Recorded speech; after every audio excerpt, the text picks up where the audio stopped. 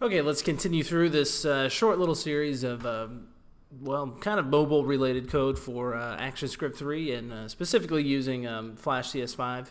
Although this would, the same code would work for some of your other projects too, if you were working in Flash Develop, Flash Builder, or Flex, whatever.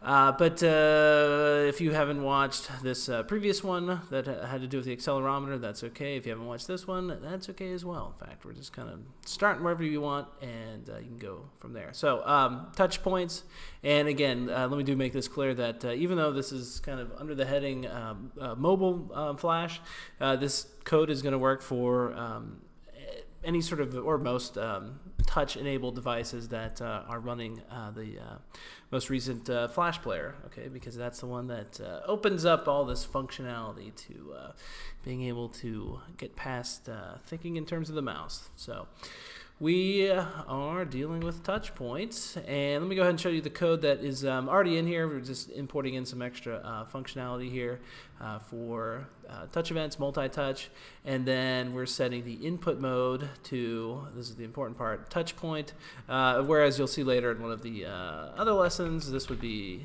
oops, gestures, or gesture I should say. So we're just dealing with touch points here. And what we are going to be listening out for will be if, can you guess, if someone ends up touching the stage. And of course this could be specifically a symbol or an instance name of a symbol on stage as well. But for right now we'll just go with putting this event listener just right there on the entire stage. And it's not that big of a stage anyway. This is kind of set up, or the document is set up to the standard iPhone size. You're holding it vertically, 320 by 480. And one of the first things we'll be listening out for is the touch event touch begin, okay? And when that occurs, let's go ahead and run a function here called on touch begin, and let's just go ahead and jump down here and set up that function. So we're just going to repeat back this part right here, that's the function name, and then we can go and type, you can put in here E if you wanted. If you want to be really short, you can put in EVT. You see that in a lot of tutorials. Or you can just go with event like so. We'll stick with just using E here. And this is going to be a touch event. You'll notice too that this is the same bit right here as it is right here. Just a little hint.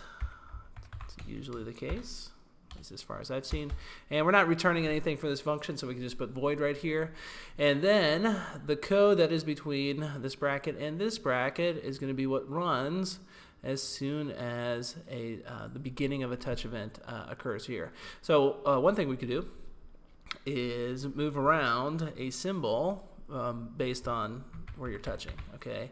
And I actually have a symbol on stage called zombie. Let me fold this out of the way.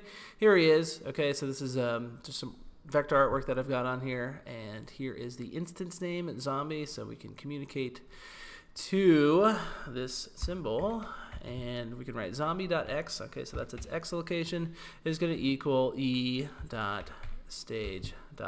So where that event was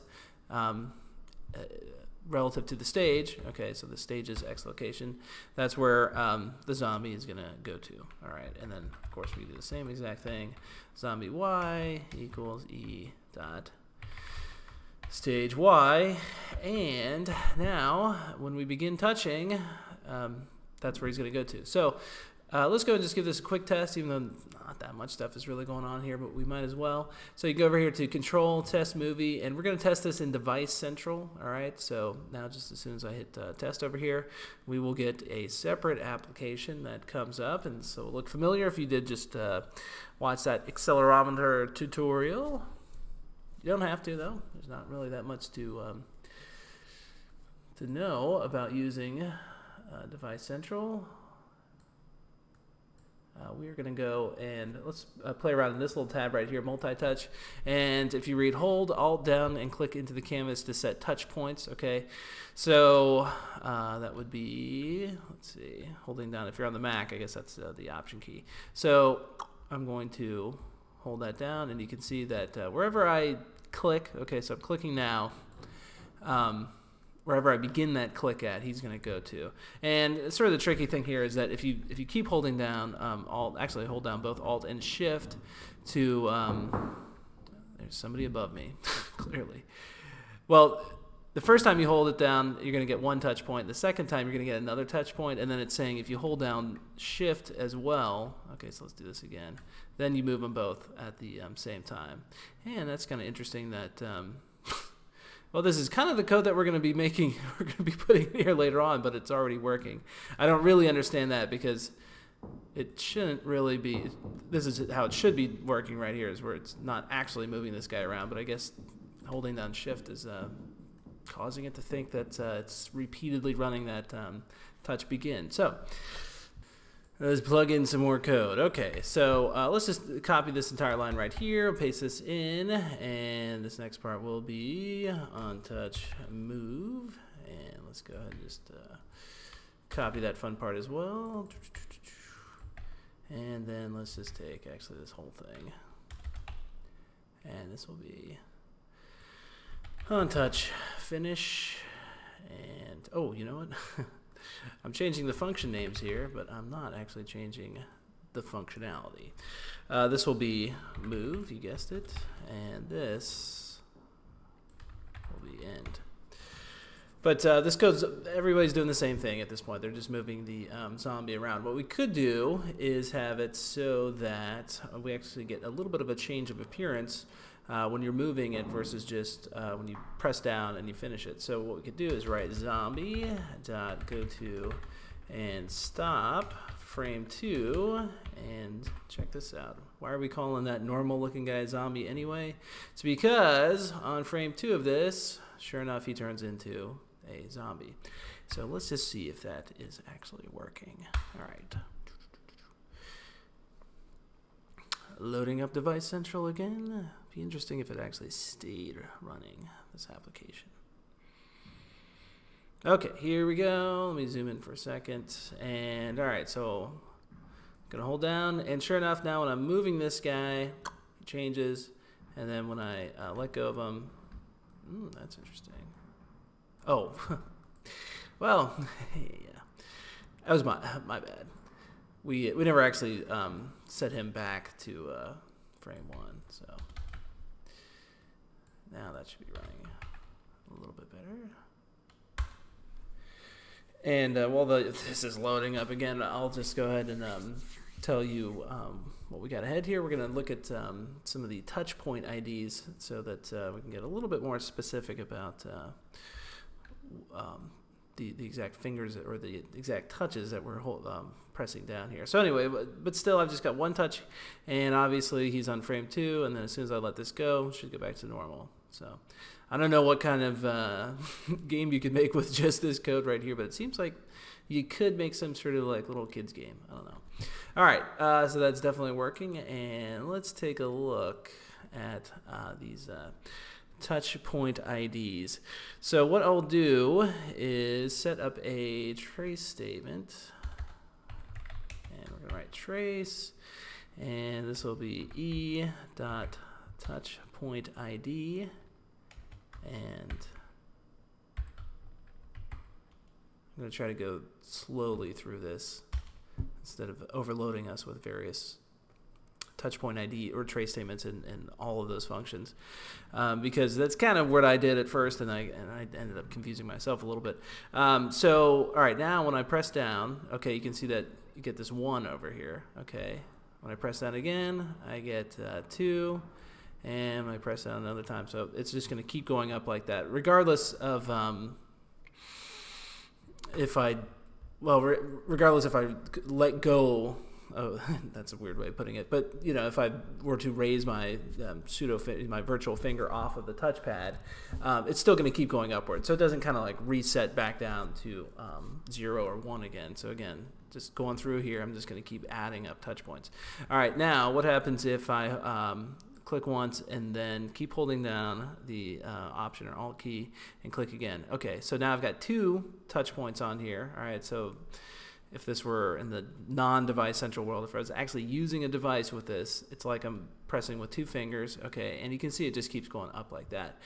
So with that in mind, we can kind of keep track of if you are holding down 2 fingers or not. Does that make sense? Because if we were to store those touch points inside of a variable, okay, then we could query to see if your current touch point ID is one more than the variable. Okay, so let's see it in action. Okay, we're going to write var. This will be touch ID. This will be an int or integer, so it's a nice little whole number. We're going to set this to be 0 at first. And then let's come down here and we'll just comment this out for a moment or two. We will make touch ID equal to e.touch point ID. Okay, so when you first begin touching, those two will be the exact same. And if we wanted to, we could take note of that, not in the trace window, but in this little text box right here, my text field. Why not? So let's do that. Write my text field text equals, and let's just write touch begin, and let's take note of what touch ID is. Let's put a little space in there though. Oops.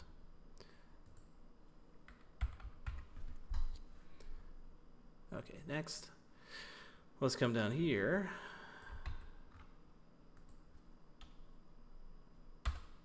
and